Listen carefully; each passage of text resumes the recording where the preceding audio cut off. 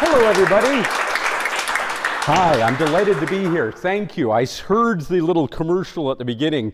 50 years of the South Dakota Festival of Books. Maybe you'll donate $50 to help this thing going. Well, science fiction had a birthday recently, too. It had its 200th birthday in 2018. That makes it 204. So anybody wants to give me a couple of $100 at the end of this, on behalf of the genre, I will gratefully accept it for the good of the field, you understand. Science fiction is interesting. It's one of only two genres, two fields of writing, where we can actually pinpoint the birth date to a specific work. Mystery is the other one. Edgar Allan Poe invented the modern mystery novel with Murders in the Rue Morgue. But I'm here to talk about science fiction. And the first work of science fiction, there was a lot of debate about this in academia.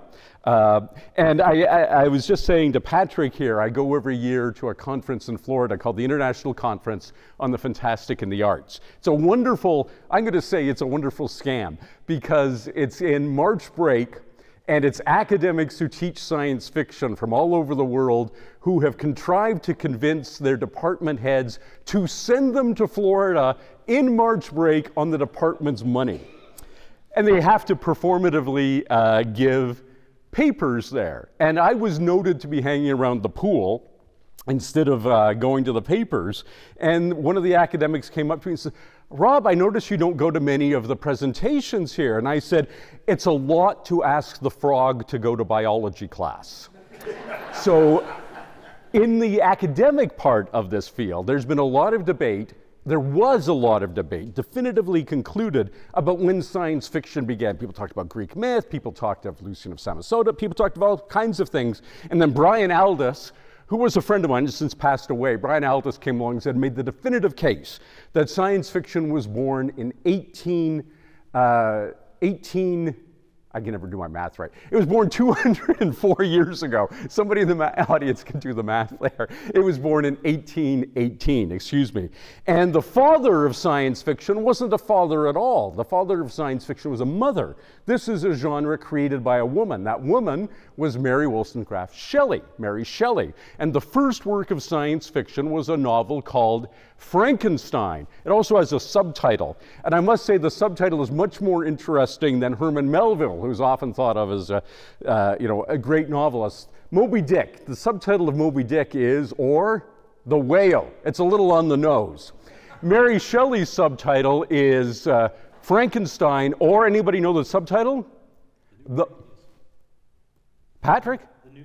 The modern Prometheus. Even though it's 200 years ago, it was modern for the time. The modern Prometheus, which is a nice allusion. And it's allusion to Greek myth, the myth of Prometheus who stole the secret of fire from the gods. What secret did Frankenstein steal? We'll get to that in a second. Why is this the first science fiction novel?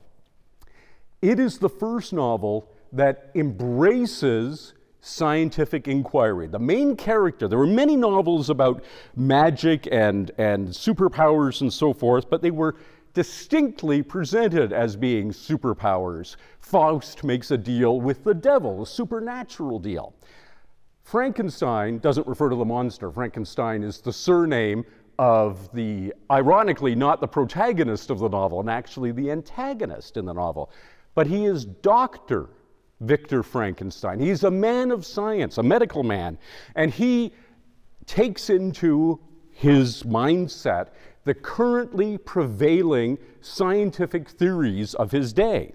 And amongst the things that people were talking about a lot in the in the early 1800s was galvanism, named for an Italian scientist, Galvani, who had explored the notion that electricity was somehow central to life. He noted that they knew about electric eels. He also knew, speaking of those frogs in biology class, if you give a little zip of electricity to a dead frog leg, it'll do this, it'll shake. So he realized, Galvani was writing about the fact that there was some relationship to electricity and what's called the quickening, the bringing to life of something. Well, Mary Shelley was aware of the science of her day, as was her character, Dr. Victor Frankenstein. And Victor Frankenstein devised a theory. This is the first work of fiction that embraces the scientific method. His theory, or his hypothesis, I should say, his hypothesis was, if you were to apply electricity in sufficient quantity to dead matter, you could reanimate that matter. Now, he conducts an experiment, part 2 of the scientific method, hypothesis experiment, to test, to prove or to falsify what your scientific notion is. And everybody knows the experiment, even if you've never read the book, and I commend the book to you, by the way. It's an excellent book, but everybody knows the Frankenstein character from Boris Karloff's very limited interpretation of what's actually in the novel. So Victor, has a theory, a hypothesis, an idea he wants to test. He tests it by conducting an experiment. He manages to reanimate a body that he's assembled from different parts that he's been managed to, through nefarious means, acquire. And what happens is a quickening, a coming to life. Frankenstein's creature. We tend to say Frankenstein's monster. It's not called the monster in the book, it's the creature, which means created, something created. Created, comes to life.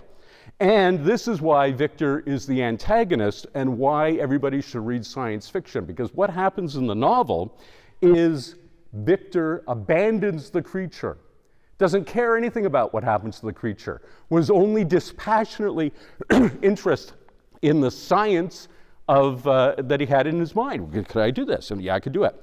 Now, why is this interesting? Why does this novel resonate? And why is it important that it was written by Mary Shelley, by a woman who lived very much at that time and for many years in literary history continued to live on in the shadow of her husband, the great poet Percy Bysshe Shelley? Why is that significant?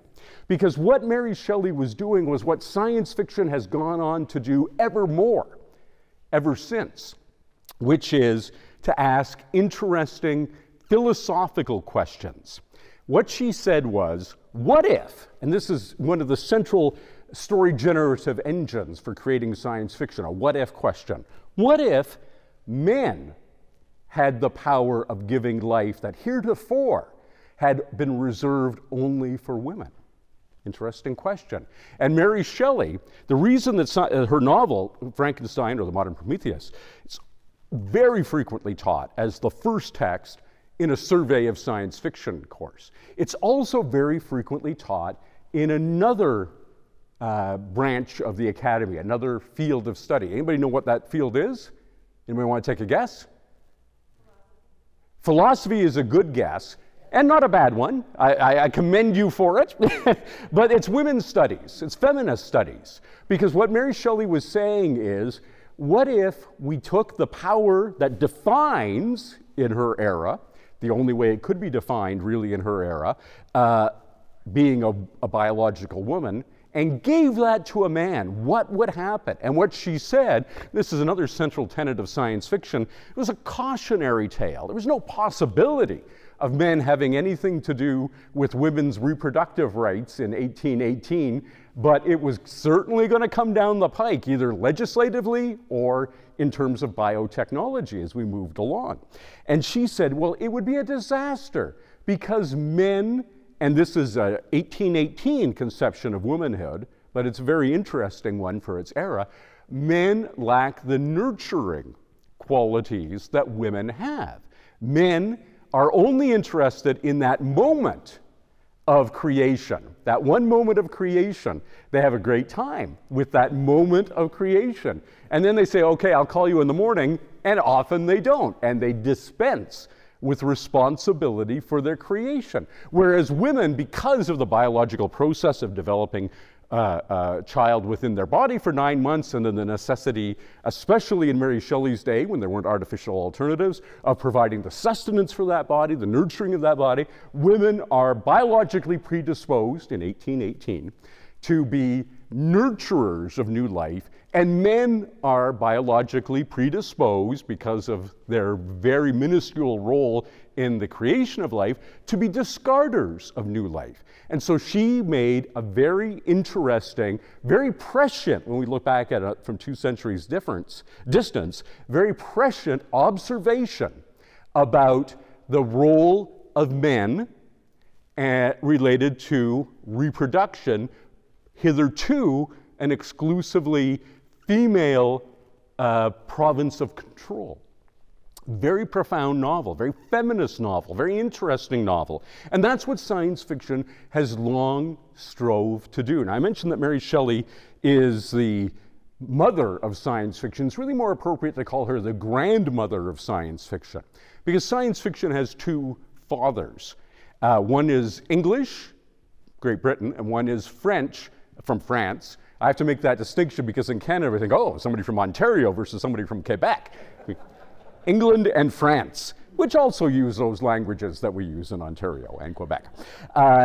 Obviously the French one, Jules Verne, who came first, and the English one, H.G. Herbert George, H.G. Wells, who came second. They knew of each other. They didn't like each other. In particular, Verne did not like Wells, because Verne is also, there's another genre, this just occurs to me now, but there's a third genre that really, in a significant way, you can trace its birthplace to a particular writer and a particular person. That's Jules Verne and the techno-thriller, the Tom Clancy kind of novel. If you read 20,000 Leagues Under the Sea, which is 20,000 leagues that way, horizontal, not that way, because you get right down through the crust if you're going down, horizontally 20,000 Leagues Under the Sea. If you read it, you will find actually it should have, in a Herman Melville style, Herman Melville, right, on the nose, it's Moby Dick or The Whale. And if you've read that, and we in Canada dodged that bullet, by the way. In the States, I know most of you have to read it in the literature course. And what you will remember if you've read it in the literature course, I've read it subsequently, but wasn't forced to read it, is that every other chapter has nothing to do with the plot. It's a textbook on whaling and how you flense blubber from whalebone and all these things that are completely irrelevant to the plot. Half the book is that.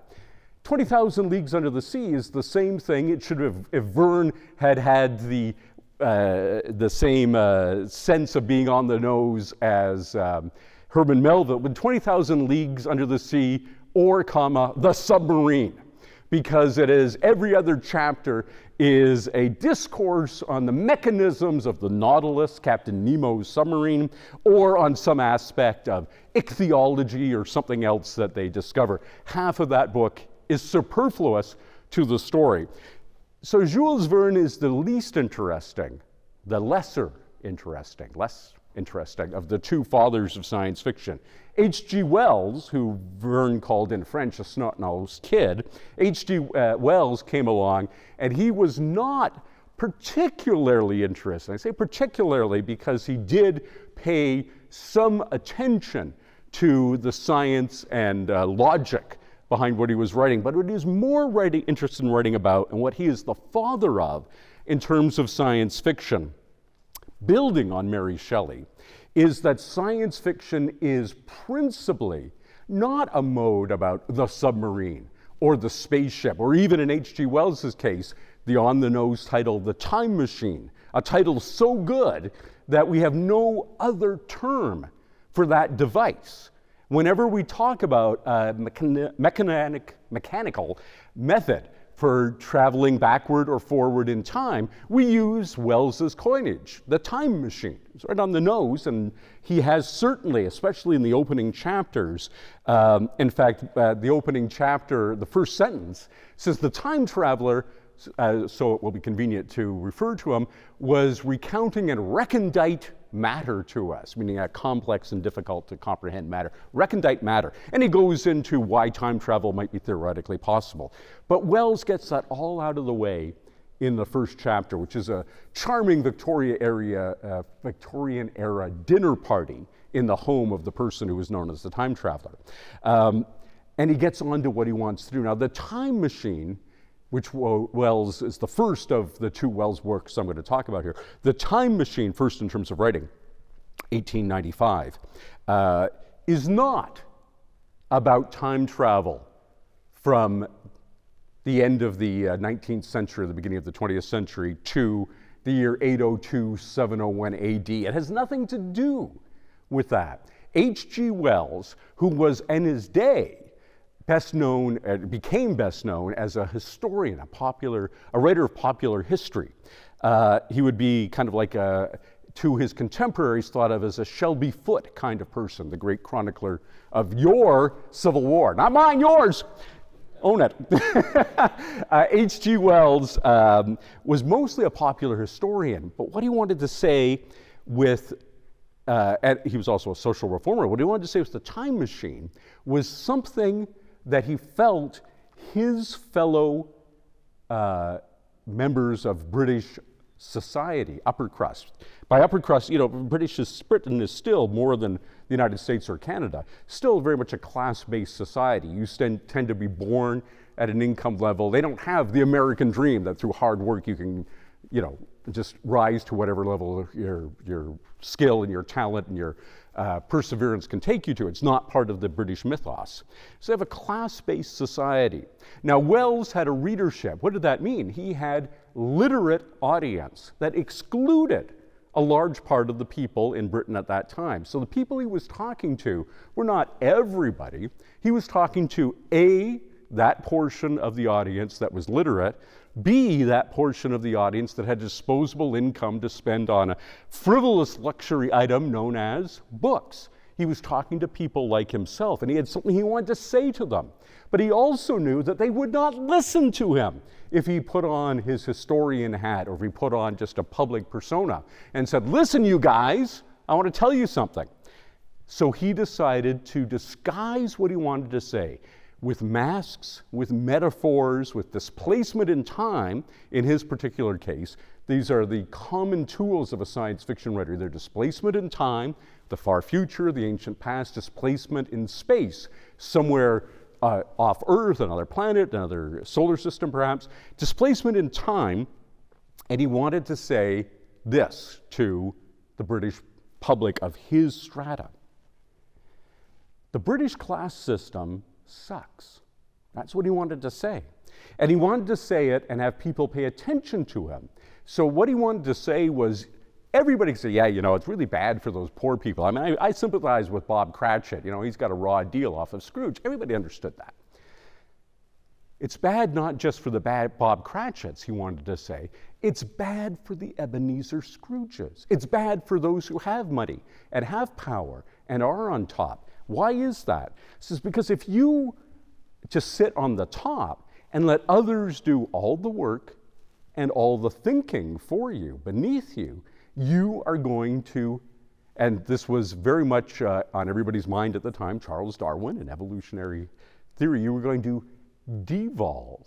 You're going to lose your position on top. It's not a tenable, stable sociological system to have a class system so stratified.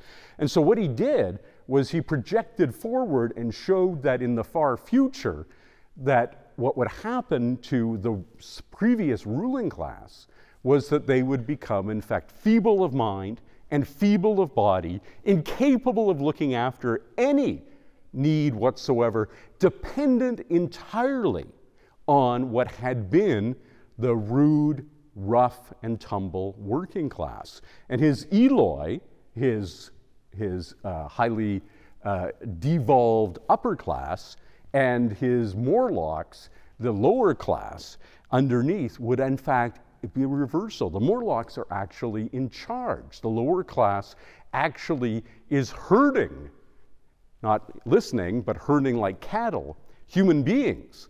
You get to live so long as a Morlock isn't hungry, and then if they're hungry, you can become a food source. So way before Charlton Heston said Soylent Green is, oh, no spoiler alerts here, but way before he said that, H.G. Wells was saying that. And it was very much a trenchant social commentary. Now, why did he want to do that way? Because people who would not normally be predisposed to listen to that sort of argument were sucked in by what they thought was an entertaining, lightweight thing. We didn't have the term science fiction. That term was coined in 1926 by Hugo Gernsback, after whom the top science fiction award, which I'm lucky enough to have the Hugo Award, is named. So this is almost 30 years before that term came into currency. So Wells called this stuff scientific romances. And by romances, from the Latin and French for roman, for a novel, just meant, he was trying to suck people into reading these things, thinking that they were escapism, but they are not. Wells' second great science fiction novel, which also actually has a pretty on-the-nose title. He was famous for that. The Invisible Man is another one, and From the Earth to the Moon is another one. He liked to do that sort of thing. But the second one that I'm going to talk about briefly is The War of the Worlds, right on target. And he says to people, hey, here's a novel about Martians attacking Earth. Nobody had ever written that, by the way, previously. He invented the alien invasion story, which we still have summer blockbusters and TV series and endless novels based on still. And oh, wow, I want to read that. That sounds exciting and fun. And it was exciting and fun and new at the time that he did it. It wasn't, oh, I saw Independence Day. I saw Will Smith before he slapped Chris Rock, and I still liked him back then. I saw that. This was new and fresh. But his agenda had nothing to do with warning Earth that Martians might invade us. He wanted to talk about another social issue that bothered him greatly, that concerned him as a social reformer. He said, here I am and I often say that the most hubristic term that humanity has ever coined is the one that Carl Linnaeus gave our species. He's the person who named us Homo sapiens, which means man or person, the wise people. There's a lot of hubris in that if you're going to name yourself something, right? Because demonstrably not a lot of wisdom scattered amongst the currently 7 billion of us. But he gave it that name. Another kind of hubristic name from not a dissimilar time in history is Great Britain. I mean, I understand in the United States there's a current slogan, there's some guy, I can't remember his name, who was using it, Make America Great Again. But it's not the great United States of America as your official name, but Great Britain, that's quite hubristic. And Wells said, look, we have gone all over the planet and we have colonized all sorts of places, including here, and I was very pleased to hear a land acknowledgement as part of the opening ceremony that we had for the South Dakota Festival of Books last night, including here in the United States, Canada, my country, which is currently still wrestling with its, in fact, we're very much at a tipping point because, of course, our head of state, the Queen of Canada, just passed away. And we have a new head of state. Charles III is King of Canada, and some other places too. Wrestling with this notion of Great Britain and whether that adjective great is really applicable to what Britain was doing. So Wells contrived a novel that said, if you stop and think about it, what if the shoe were on the other foot? And although it's called War of the Worlds, the entire novel is set in southern England. The entire novel is about, in fact, an invasion, yes, putatively happening all over the planet, but all we ever see is it happening in Great Britain. And Wells devises these, if you've seen a good, well, there actually isn't any good film adaptation in terms of fidelity to the original story. It's a great story to read. But he has tripods that stride over the land. Now you think about a tripod, there are two ways you can have a tripod. You can have a tripod with a third leg out back, but that's not what Wells meant. He meant a big third phallic leg out front. He meant Great Britain striding with this image of macho imperialism all over the planet and crushing, and this is the chapter title, again a little bit on the nose, chapter title of one of his chapters is called Underfoot, crushing indigenous culture underfoot.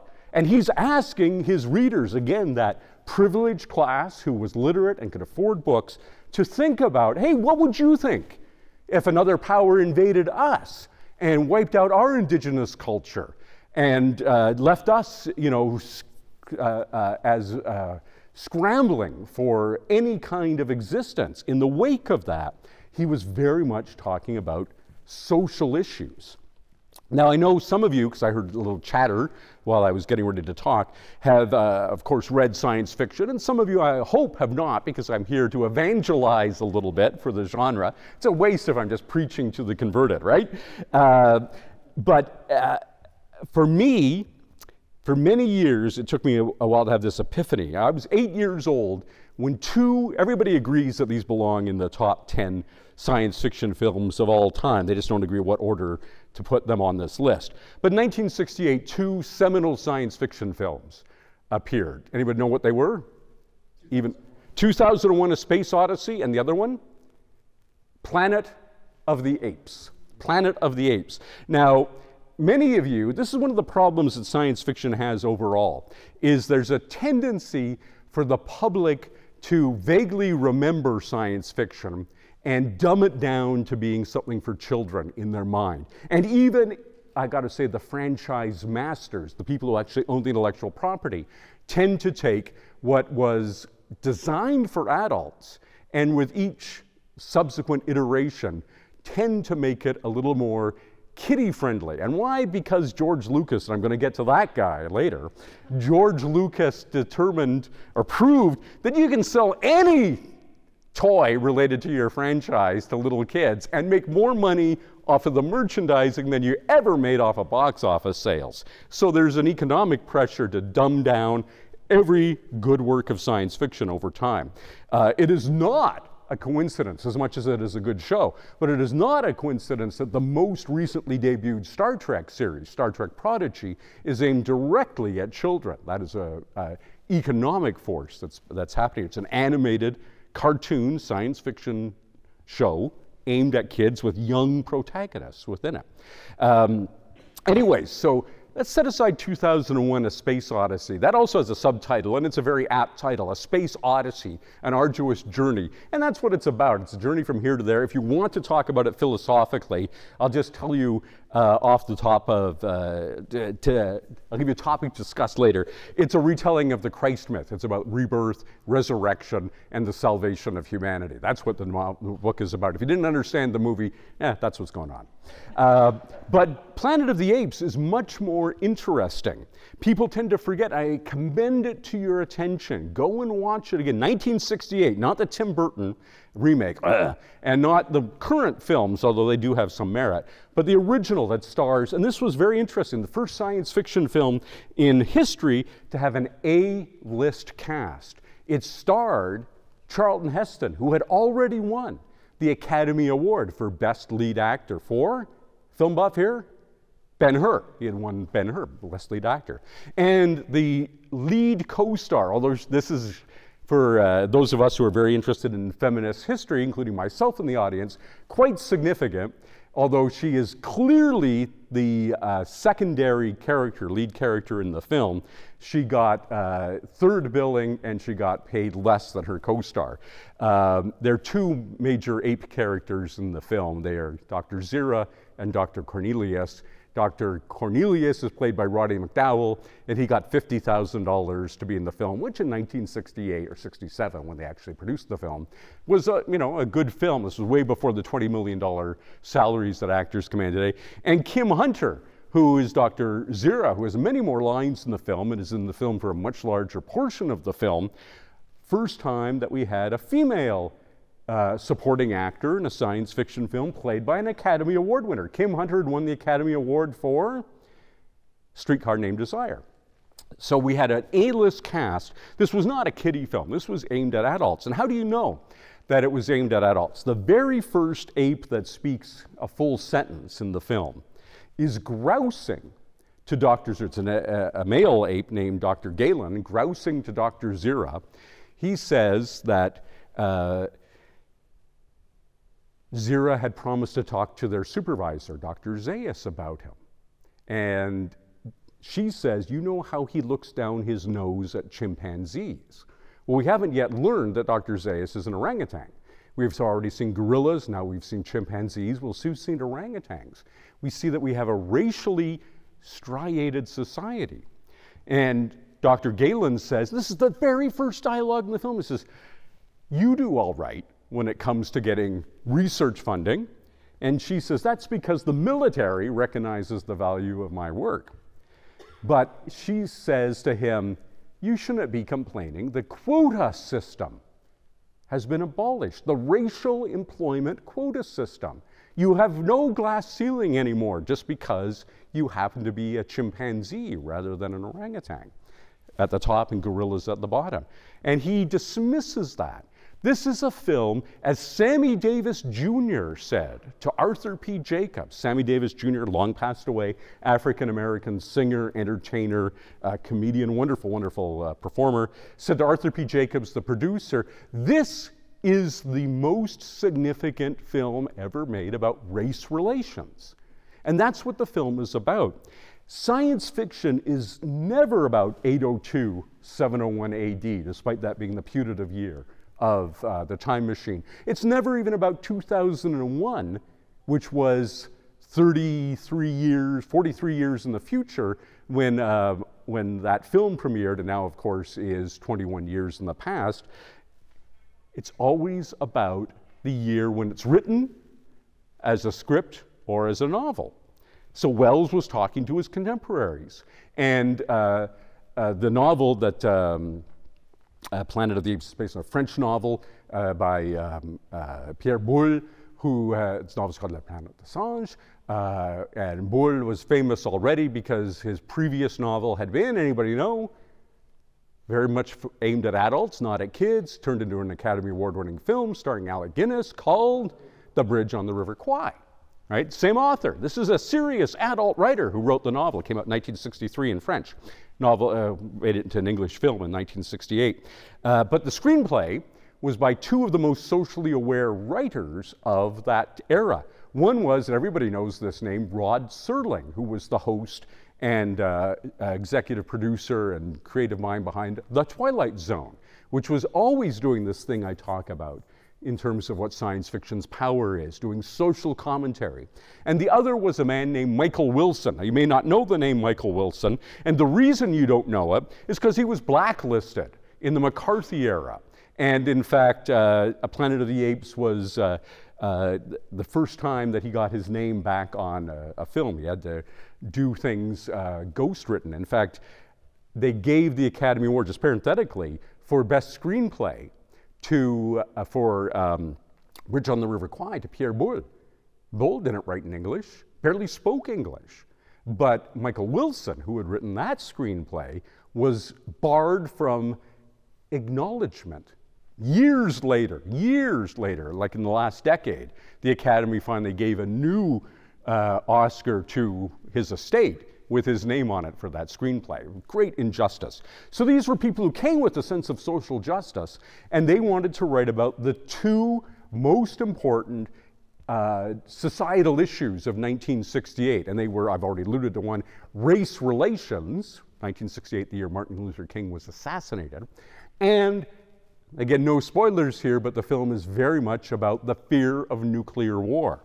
Now, I tell you, you should read science fiction. I say this is going to be wonderfully mind-expanding and get you a distant early warning system about what's coming down the pike in terms of social issues. The sad truth is, if two writers sat down today and wanted to write a novel about the most significant social issues of this year, 2022, they might very well pick race relations and the fear now ascendant with Putin's belligerency in Europe of nuclear war. So does science fiction serve a usefully predictive purpose? Well, there's a meme that you can see on Facebook. Margaret Atwood, my fellow Canadian, who sometimes admits to be a science fiction writer and sometimes does not. In fact, I'll tell you a little story about that in a minute. But, you know, she wrote The Handmaid's Tale, which came out in 1985. And there's a meme of her holding the book and talking about current politics in the United States. And I know I'm in a bluish city in a reddish state, but forgive me because it's a meme that goes across state lines and national lines. There's Margaret reading her book, holding up her book. It was not intended to be an instruction manual, and she's pointing to The Handmaid's Tale, right? So science fiction has this ability to identify social issues that are going to be in the conversation for decades to come. We're hoping by identifying them early on or getting involved with the discussion that we can actually facilitate change. But what did I say about Britain today still not having their equivalent of the American dream? they still are very much a class-based society, way more so than we are here in North America. I just alluded to Margaret Atwood, and I said I'd tell you a story. So the Toronto Public Library is the largest public library system, Toronto, Ontario, Canada, in the world. It has 102 branches, more than the New York Public Library has. And they give an annual award called the TPL, Toronto Public Library Celebrates Reading Award. And I was lucky enough to win it some years ago. The previous winner had been Margaret Atwood, and it's given to the writer whose work has given the most pleasure to patrons of the library in the last year. So very nice. So Margaret, part of the shtick of that award is the previous winner has to present it to the current winner. So Margaret, at this black tie, I'm in a tuxedo, a black tie ball, the Book Lovers Ball, it was called a fundraiser, in Toronto, has to get up and say, this is my Margaret Atwood, and I just want to say how happy I am to see this going to a science fiction writer. And I said, Margaret, I just want to say how happy I am to be getting this from a science fiction writer. Because Margaret has had a famously fraught relationship with the genre science fiction. In Canada, she started out as a poet and as a writer for small press and so forth, and was thought of as our great Canadian writer, our great Canadian writer, right up there with, Farley Mowat and some other names that only we Canadians still celebrate. And the irony is, of course, she's by far best known today for science fiction, her works that are science fiction. And she sort of eventually came around to recognizing. She used to say science fiction is just talking squids in space, which is ridiculous. It was an unreasonable thing for her to say. And I gave her a free pass until she started saying stuff like that, and then I actually was asked to review Oryx and Crake, which is not nearly as good a novel as The Handmaid's Tale, and wrote a quite negative review for the Ottawa Citizen, which is the major daily paper in Canada's capital city of it. And Margaret was interviewed on CBC Radio, Canadian Broadcasting Corporation Radio, and Sheila Rogers, the host, said, "What's the response to the book, Oryx and Crake, been?" And Margaret said, "Well, everybody but Robert Sawyer likes it." Huh? What can you do? I had to tell the truth, which is, if she was going to dismiss science fiction, because this was the brief I was given by the editor of the book page of the Ottawa Citizen, I said, "There are lots of Atwood scholars. Why are you coming to me?" And she says, "Well," she said, Jenny Jackson said, "It's a science fiction book. Why don't we want somebody to review it as a science fiction book, whether or not Margaret Atwood admits it's a science fiction book." And by the lights of science fiction, Oryx and Crake is a crappy derivative book. H.G. Wells wrote much the same material when he wrote The Island of Dr. Moreau, about genetic engineering, genetic technology, and modifying human beings. Anyways, enough about poor Margaret. She's going to get the Nobel Prize soon enough anyways, and then she'll laugh at me again. She'll say, "Well, Swedish Academy, everybody but Robert Sawyer likes my books." So, and I do like The Handmaid's Tale. It's a valuable, important book because it does what science fiction is supposed to do. It's supposed to make you think about social issues. I mentioned that the term science fiction was first coined in 1926. That isn't quite right. It was actually scientifiction was the term that was originally coined. It was only a couple of years later that it got split into two words. But Hugo Gernsback was the guy who came up with that term. And we've been saddled with it ever since. It is not a good term. Obviously, you know the abbreviation sci-fi, right?